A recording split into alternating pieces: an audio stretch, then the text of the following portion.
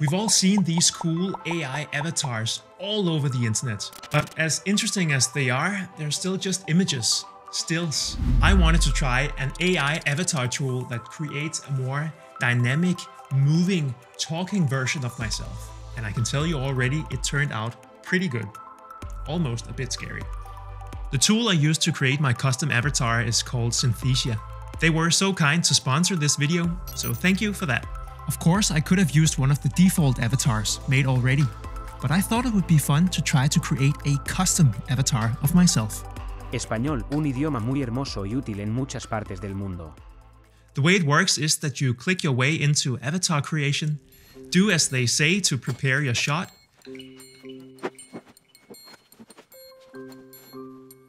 read a number of sentences. I move my hands a little bit, as doing that makes me more engaging. And wait a day or two. That's it. This is how I turned out the first time around. My name is Riis.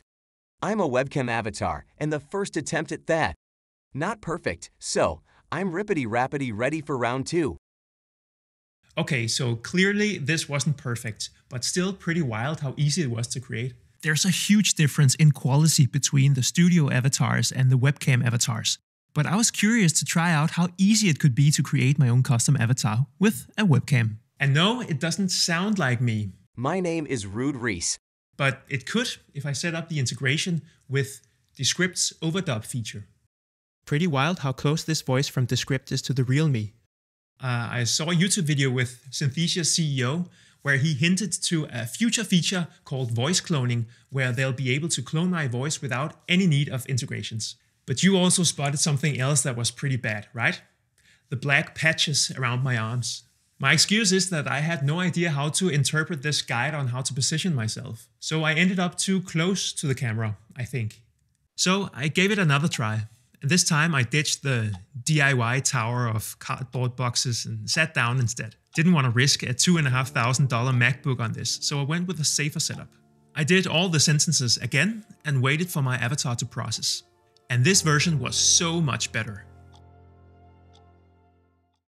Now, we got the image right, but the lip sync isn't the best.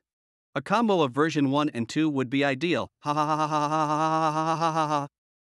At first, it felt really weird to see yourself like this, to experience how easy it is to create these, to see the quality of AI avatars in 2023. This, in combination with ChatGPT and what's happening with the Descript overdub stuff, really makes me feel a bit threatened professionally. My expertise lies in script writing, voiceover, and visualization, and now you can pretty much generate all that with ChatGPT, overdub, and Synthesia. The experts on this would say I shouldn't worry too much. AI needs human creativity as input and human quality checks on the output. And yes, there are more engaging ways to visualize a voiceover than a talking avatar. But for context like corporate training, where scale, efficiency, cost, and diversity is key, this kind of generated learning content is much smarter than traditional video production. Let's put it to the test. Do a quick face-off. Me against my avatar. Who's better at languages? This is my best American accent. No, this is how American English sounds. But I speak all languages. Hola, amigo. Una cerveza, por favor.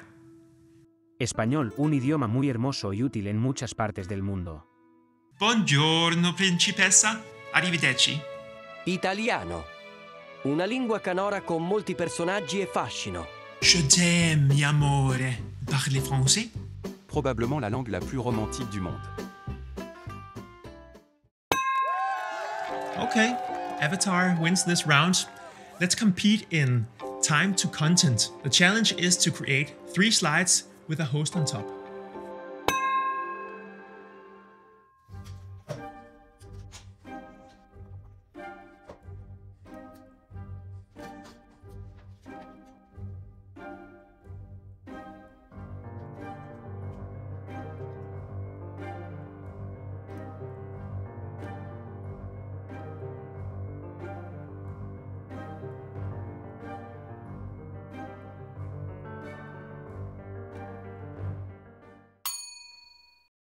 Welcome to this presentation about myself.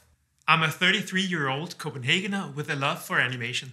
My job is to help educators turn their knowledge into video.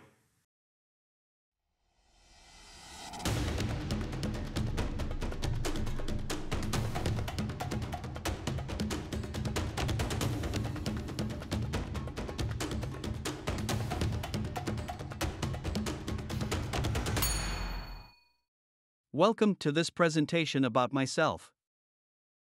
I'm a 33-year-old Copenhagener with a love for animation.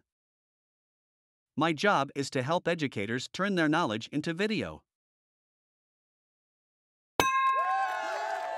Okay, the avatar wins that one as well.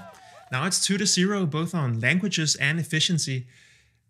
But I'm more interesting to watch. I'm more human, and that still matters, right? Let's hope you care about this authentic me, otherwise I'll be out of a job real soon. Can you connect with this person? Is it real enough for you to care?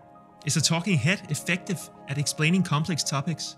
A key point to remember is that hypergeometric distributions are used when trials are being conducted, without replacement, and there are a known number of successes in a population of a known size. I'm an animation fan for this reason, its ability to simplify complex topics. But I guess there's no reason why animation and avatars couldn't be combined. A key point to remember is that hypergeometric distributions are used when trials are being conducted without replacement, and there are a known number of successes in a population of a known size. Or maybe we'll see a combination of AI and human content. Generated content is probably going to be used where scale, efficiency, and cost beats factors like authenticity and that human feel. But still, remember that the output only becomes as good as your input. So make sure you have a nice blank wall, that your shot is lit well, and that you have a decent webcam to record the whole thing with. If you got $1,000, high ambitions, and the need for a more premium quality avatar, you can't get that with the other type of avatar creation.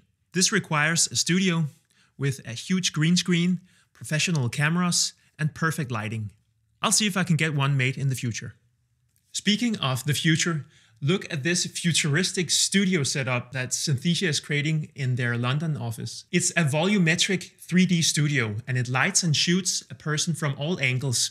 So when Synthesia gets this to work, you'll be able to walk your avatar around the scene and make it do actions that are much more similar to what an actor would be able to do.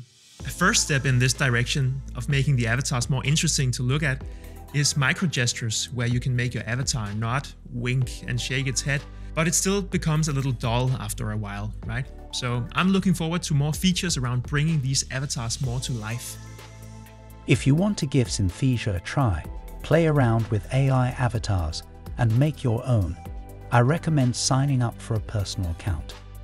And when you've done that, I also recommend that you watch my in-depth tutorial walkthrough of the key features and functionalities of Synthesia Studio.